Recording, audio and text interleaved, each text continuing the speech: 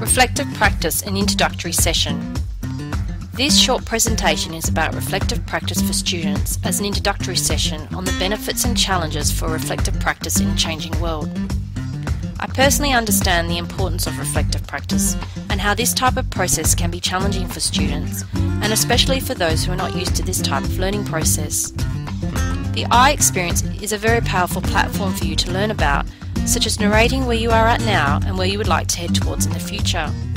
The I experience is not an easy way of communicating your goals, challenges, or success stories. However, what the I experience can do is to assist you to find your voice early and begin to understand how you learn and how you would like to learn so that you can achieve the best possible outcomes while completing your studies. We want you to be set apart from other university graduates, and using reflective practice effectively can help achieve this. Remember that reflective practice is a challenge for international students who haven't used this learning technique before, and especially when English is your second language, or those of you who might have a disability. One of the most beneficial areas of reflective practice is that you get the opportunity to create, imagine, and try something new that can assist you to learn about yourself, but most importantly, how you can improve. There are many different ways to complete reflective practice, such as using journal entries, images, and audio, and it is a unique process because you use the I experience.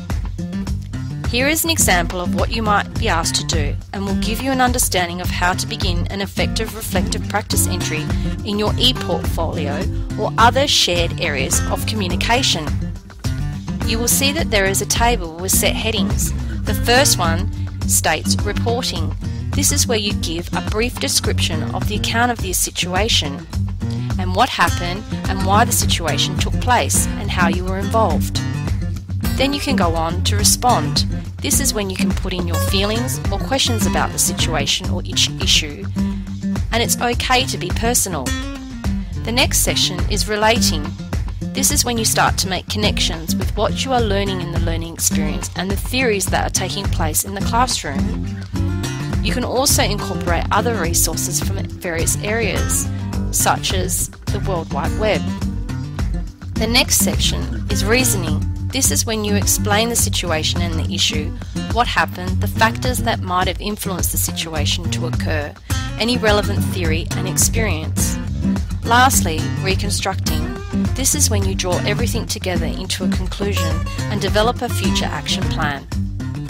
At times, you'll be asked to demonstrate your reflective practice through the use of reporting on a critical incident that may have occurred as part of a learning experience.